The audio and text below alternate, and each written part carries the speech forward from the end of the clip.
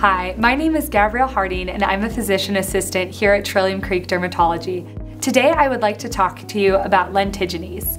Lentigines are small, pigmented spots that can appear anywhere on the skin. They are benign lesions and tend to appear on patients who have a history of sun exposure and sun damage.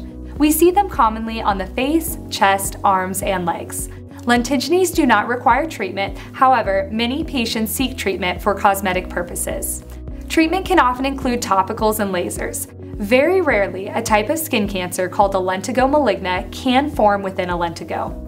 If you notice multiple colors within a lentigo or see that a lentigo is growing quickly or changing, schedule an appointment with the skin experts by calling 330-725-0569 or by visiting us online at tcohio.com.